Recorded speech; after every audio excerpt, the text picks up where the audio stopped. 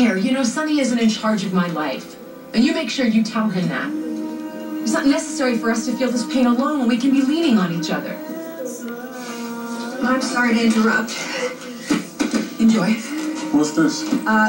It's a restraining order. You're officially on legal notice to steer clear of my client. What? And what client is this? Michael Quarterman.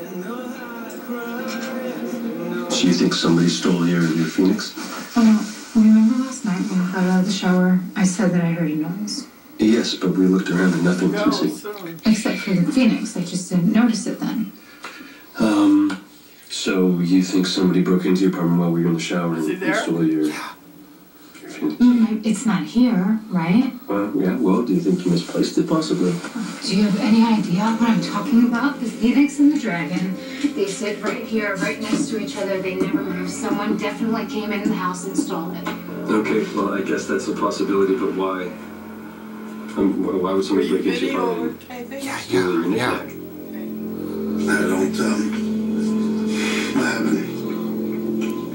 Paramedics said a cop found you out cold on the docks.